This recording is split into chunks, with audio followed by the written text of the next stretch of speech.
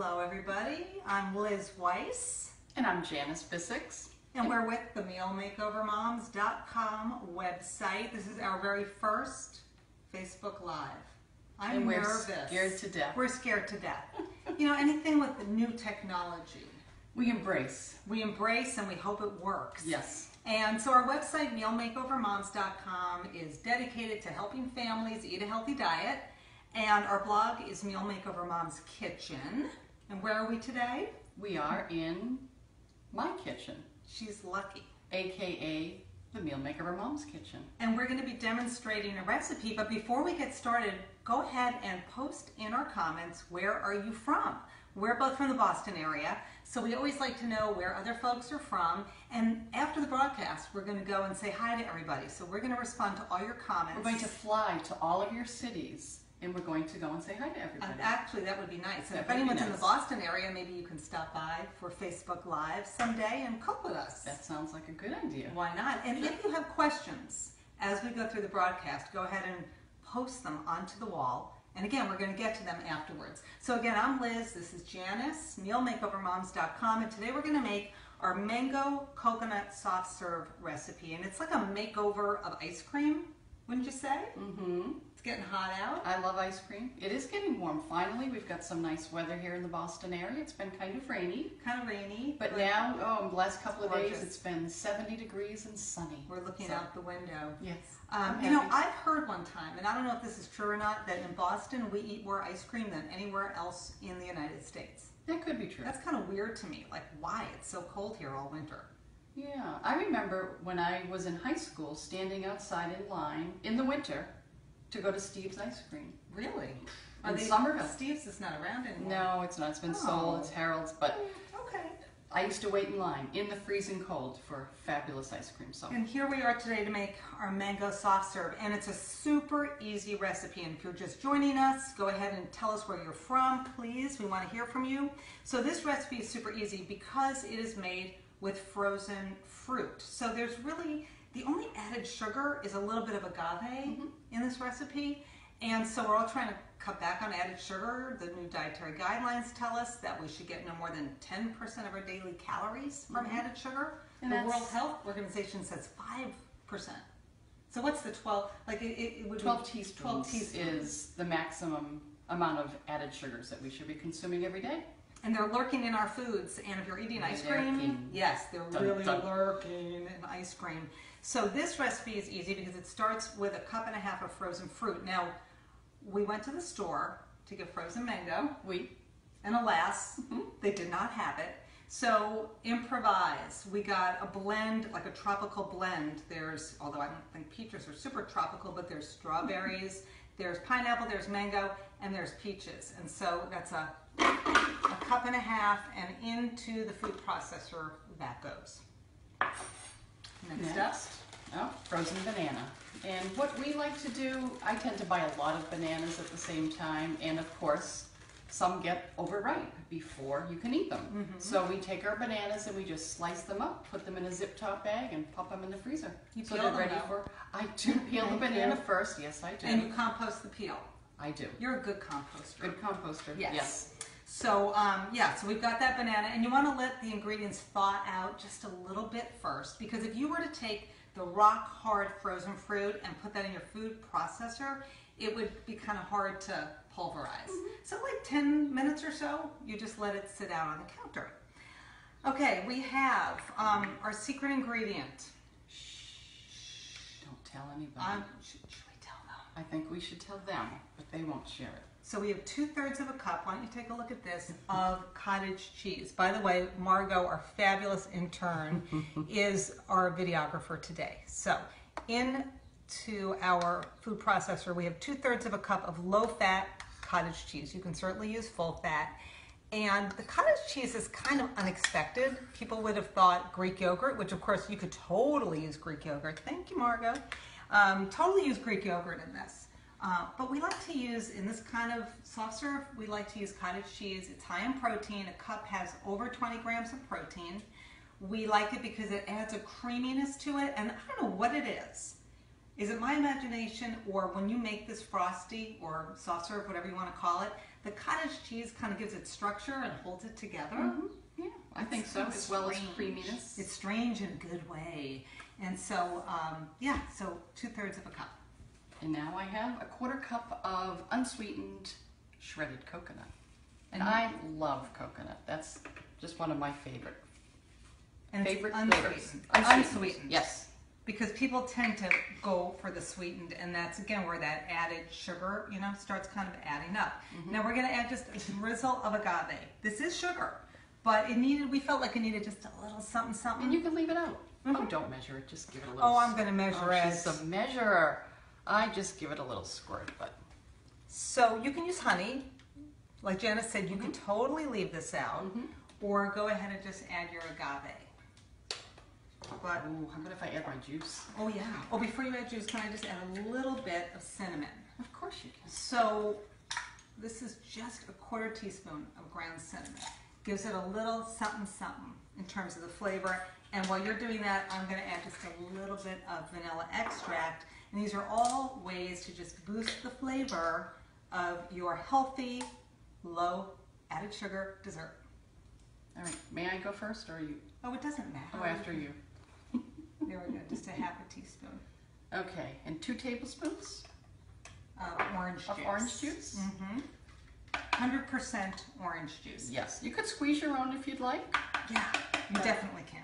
I'm using store-bought Tropicana, and I always buy the calcium fortified. I know you don't. I don't. No, you buy the regular. Do. I always do, because, I mean, I want to have strong bones all my life, so. Can I just tell you something? I went for a bone density scan Yes. yesterday.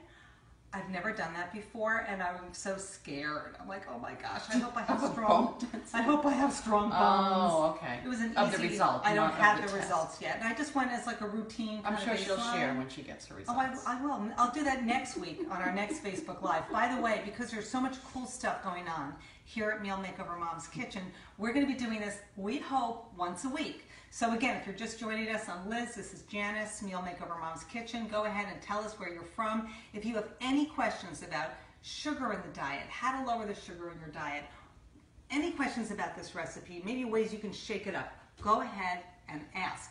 And by the way, I totally forgot to mention something. We have a podcast. It's on iTunes, but you can listen to it on our website as well. It's called Cooking with the Moms, and we've been recording the show since 2008. A lot of episodes. That's a lot of episodes. 380, No, 286. 286. And I'm going to tell you about this week's show in a minute, as soon as Janice tells you about orange zest and orange juice. So I'm going to add the zest, about a 1/2 teaspoon, we said, right? Or 1/4 teaspoon, 1/2 teaspoon. I don't measure, unlike Liz. I just say, oh, let's put a little orange zest in here. It adds a really nice flavor. And tell me about orange juice. So Janice went down to Florida a couple weeks ago to check out the Tropicana Orange groves Okay. in the processing facility, you think? Yeah, it's good. I'm just going to add a little more. Just do it. Get under my skin just a little bit. It doesn't take much, does Does it? not take much. Just add the zest of the whole orange and ruin Whatever the you recipe. like. Whatever you like. So I went down to see the orange groves, and it was fascinating. The one orange tree produces about 500 oranges, and that's enough to make 12 gallons of orange juice. So kind of cool. And the processing facility can squeeze. They cut the oranges in half, a lot of Valencia oranges, cut them in half, and they ream them to get the juice out. 34,000 per minute. Of oranges. Of oranges. That's a lot. So they make a lot of orange juice. But, I mean, everyone knows orange juice is high in vitamin C. It has all sorts of wonderful nutrients in here. Some vitamin A, it's got vitamin D, this one. But what I found fascinating when I was down there is it also has a phytonutrient called hesperidin. Hesperidin. Okay. Hesperidin. Hesperidin. Yes, and it's a phytonutrient, it's an anti-inflammatory, it's an antioxidant, and an orange has some hesperidin, but when you make orange juice, you squeeze the oranges and then you pasteurize it quick. and it actually releases more of the hesperidin. During pasteurization. Right. So it actually increases the levels, much like lycopene. So a In tomato, tomatoes, yeah. right. Tomatoes have some lycopene, but tomato sauce and processed tomato products have a lot more. And you use the word processed, and don't be afraid when you hear the word processed, because canned beans are processed, pasta sauce, tomato sauce is processed, orange juice is processed. It has to go through a process to get from the farm to you. And so that's really cool that the heat from that pasteurization unleashes more of this phytonutrient or I was antioxidant. so excited about that. Now, what does it do for you? What does the antioxidant do? Anti-inflammatory. Oh, anti-inflammatory. Yeah, it just makes you healthier. Makes you healthier. Yeah. I like that. And I've been drinking orange juice every day, really all my life, growing up, and I still do. And I feel really good about that now. I feel even better. I'm glad you feel better. Thank you. Okay, so everybody who's just tuned in, we are making our mango coconut soft serve. It's a makeover of ice cream. The only sugar that we've added is a little bit of agave, and you're going to get natural sweetness from all of this frozen fruit and from our frozen ripe banana. And by the way, yes, as Janice mentioned earlier, if you have a banana that's overripe, peel it, slice it, pop it in a zip top bag, and maybe even label it, because you know what happens when you don't give it a date. You find it 4 years later, and then you say, what is that? And it's just all the ice crystals. So. Yeah. All right, so should we pour this up? Let's make some ice cream. And then I want to tell everybody about this week's podcast. Alrighty. Boy. This is when you cut away and then come back. But it's live, so you have to stay with us while we process our ice cream. Again, process food. Processing it. Not a bad thing. Look at that.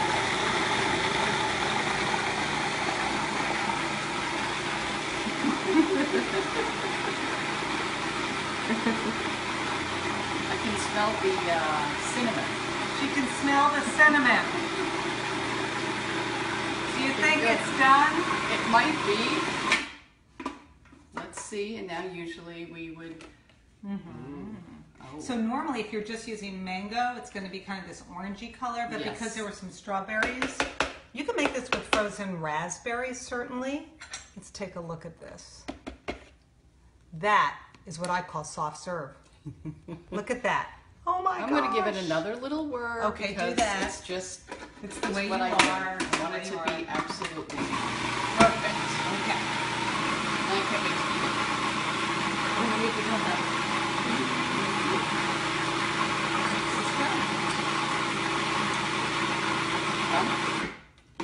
Done? All right, so we're going to scoop this out and go ahead and add our sprinkles, because what would ice cream or soft serve be without sprinkles? Now the problem with sprinkles, or jimmies as we call Jimmies. them here. I was thinking of that. In New England, in Boston, we call them jimmies. They've Right. always been jimmies. Isn't that weird? It is weird. But This recipe makes about 4 servings, and of course it depends how old your kid, not how old you are, but how old your kids are. If your kids are really young, they're not going to eat a huge portion, right? So let me talk to you about our jimmies or our sprinkles. So we have a combination, and I see we forgot to add our chia seeds, but we've got, that's okay, we have in our sprinkles slivered or sliced almonds, great source of heart-healthy monounsaturated fat. We've got some more of that unsweetened shredded coconut. We would have added chia seeds had we been just a wee bit more organized. And then I have added some honey nut Cheerios. Now, you could add Cheerios, you could add honey nut Cheerios. And the reason I add them is because they're seriously cute. And little kids and adults like them. So we're going to add our sprinkles right here. And then we're going to give this a little taste. Let me give you some more of your Cheerios. it just needs a little bit of chia seed in there. It needs chia seed yeah. for a little more pop. That's okay. You can go look for the chia seeds if you would I was like. thinking I might. She might leave the scene. And then I'm going to tell you about Cheerios, because last week, or was it 2 weeks ago, I went to Minneapolis with some dietitians, and we were on a trip to visit with General Mills. Big food company, right? And what I learned while I was there is that Honey Nut Cheerios are their #1 cereal, but I've also learned that of all their cereals, what they're doing is they're taking out all artificial colors and flavors. Love that. And I think like 80% maybe, even Trix. Remember Trix, how bright colored they were? Yes, I do. Nothing artificial anymore. So they're taking that out and they're really listening to consumers like us who said, we don't want the artificial color. So that's coming out. They're lowering sugar in all of their cereals. So Cheerios has 1 gram of sugar, which is a 1/4 teaspoon of sugar. I mean, tiny, tiny amount, right? Yes. More in the Honey Nut. I have the box here, which is why I keep looking at it.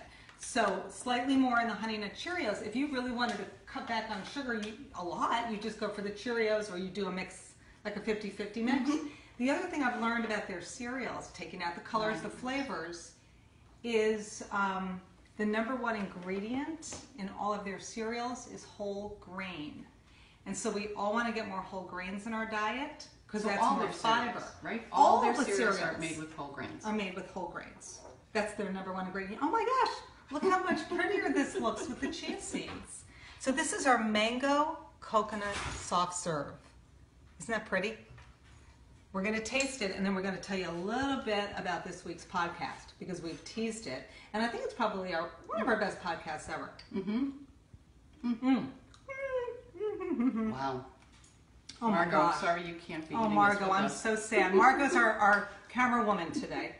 She will be eating it in a few minutes. Oh my word. That really is great. I love the coconut. If I Now we'll get a have chia seed, I was thinking, I knew you'd be thinking about that chia seeds in the teeth. it's just such a bad look. Such a bad look. But so naturally delicious. That is a great snack. Our mango soft serve is a great Man, dessert. oh man, that is good. Oh my gosh. So we could put that in the freezer if there's any left over. you could. Mwah, mwah. There might not be. I doubt it. Where's your husband? Is he coming He'll be home? home. All right, so he He'll be can home have soon. some. He'll probably walk in. I know, he'll be walking, your dog will go crazy, Yeah. and then everybody's going to be like, what's going on in this Facebook Live with Liz and Janice from Meal Makeover Moms? That's why they call it live. Yes, and if you're just joining us, tell us where you're from in the comments, and if you have any questions about anything, post it, and we're going to answer as soon as the broadcast is over. And share it, please. Share away. So this week's podcast, It was incredible. So we have a podcast called Cooking with the Moms. We've been recording it since 2008, and 287 shows, I I think. believe so. And we've covered it all. But the one thing we had never covered was this topic that's so hot right now of good gut bacteria. The trillions of bacteria that live in your gut. I'm pointing right here. Yes. And why are they good for us? Because people think bacteria, oh my gosh, it can't be good for me. But you are more bacterial than you are human.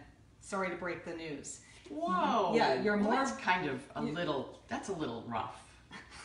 Why don't we say there are more bacteria in your body than there are cells? Not than you Human are cells. Human cells. Yes, yes. Hence, you're more bacterial than you are human. Okay, then. And listen to this. If you We just lined lost up... 420 No, viewers. come back, come back. If you lined up all the bacteria that live in your gut, that's your large intestine, side by side, they'd reach the moon.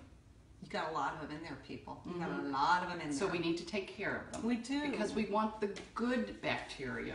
Because a lot of our immune system, believe it or not, is in your gut. It's regulated by your gut. So if you have good bacteria, the microbiome is sort of what's inside of you, and you keep it healthy, then you will be healthier. It's pretty simple. Yeah, really. you'll have a healthier immune system. You might even have a better or a healthier body weight. Your mood might be better. Irritable bowel syndrome, people with IBS, a lot of times they have a microbiome that's not healthy. It's essentially starving because people don't know what to feed it. Right. So we're going to tell you on our podcast, we did tell you on the podcast that fiber is the secret ingredient to feeding your good gut bacteria. And on the show we had Dr. Erica Sonnenberg, who wrote this book. It's called The Good Gut. You want a great book to read to understand this whole fascinating topic of gut bacteria.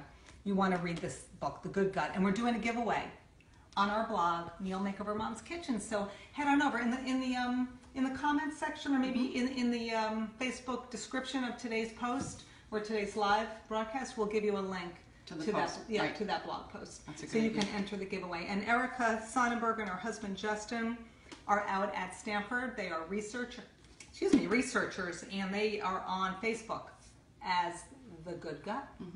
So check them out. Yeah. This, I have to tell you, I am so fascinated by this whole field now of the microbiome and our gut and bacteria. I really am. It's my top interest right now as far as learning more about something. Now, Janice, a year ago, got a dog. Yes, I did. Ella, and she's right over there. Maybe Margot can cut away to a I'll quick... get her. All right, you'll get Ella. She's I know. adorable. But they say that if you own a dog or have a dog or live on a farm, that you'll have a healthier gut microbiota than someone who doesn't own a dog. Because dogs play outside. And there's a lot of good bacteria that live outside in the dirt, believe it or not. So Ella goes outside and plays. She comes in. She plays with her owner. sometimes she licks me, and at first I thought, ew. Now I think, bring it. Bring it on, baby. Bring it on, Ella. But Give me a lick. I'm not going to let her have a spoon of my dessert and then use the spoon. That's where I personally will be drawing the line. But And I don't want to share my Frosty. I call it a Frosty. It's soft serve, whatever you want to call it. There you go. Yeah, you're a good girl. This is so good. It is. I love this recipe. Everybody out there, share this recipe because Make it is going to change your life. And who knew there would be cottage cheese in a frozen dessert? Isn't it good? It was really good. I think I could have used a lot more orange zest though, Janice. I think you kind of blew that. Yeah, that was I think definitely. you kind of blew that one. Thank you. I'm just teasing. I know. I'm looking at our notes to make sure we hit up all our points today. Oh, I think we did. We told you about our recipe. We told you about the giveaway. We told you about the goodness in orange juice. We told you about changes happening in the cereal aisle. There was so much that we Oh told my you goodness. about. So I'm That's a lot. thinking next week we're going to come back. Thinking. We're going to say goodbye. Okay. We'll be back next week. We're not going to give you a time yet. Probably next Thursday. Maybe around this time. We'll It might see. be. I think next Thursday would be And good time. our recipe, we haven't decided on what we're going to share yet. So if there's anything secret. you want us to demonstrate next week, go ahead and request it because you just never know. We might just create something new or pull something out of our sleeve. Sounds good. All right. I think we should say goodbye. Goodbye. Thank you for joining us. Thank you for joining us. With the Meal Makeover Moms. Bye-bye.